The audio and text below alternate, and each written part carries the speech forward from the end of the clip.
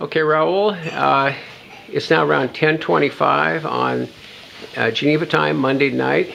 You were up at the World Intellectual Property Organization all evening, right, waiting for the informal negotiations to break up. Yes. Can you tell me what happened when they broke up? So we were waiting to hear news on the Treaty for the Visually Impaired, which we've been working on now for the last 4 or 5 years.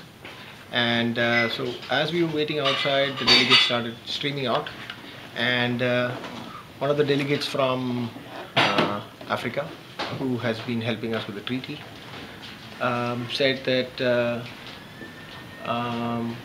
that the US delegate said that if the work program on education is pushed for by Africa, then that they would stall all programs, including the Treaty for the Visually Impaired.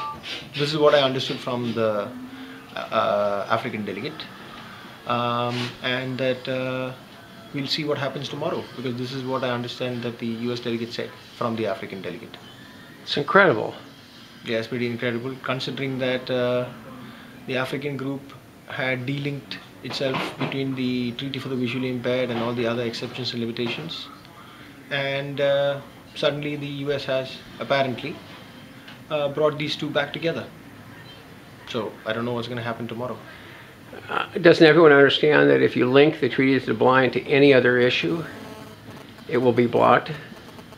Yes, I mean, that is the reason why Africa itself, who was originally pushing for a comprehensive treaty on exceptions and limitations, decided to delink the two and push for the Treaty for the Visually Impaired, at the same time have a work program for education and other exceptions and limitations, which means work program is basically where you study the issue over the next 2 or 3 years, and it's not binding, it has no implication, it's just a study to see what the state of play is with respect to education and other exceptions. Didn't the United States a few days ago complain about the idea that some countries are trying to link the broadcaster treaty Yes.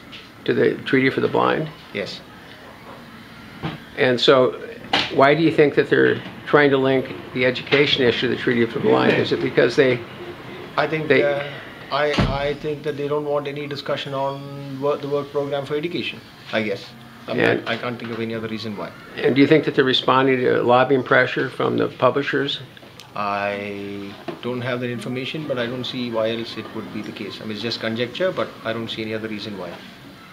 Well, thank you, Rahul. Is there anything you'd like to add before we conclude the interview?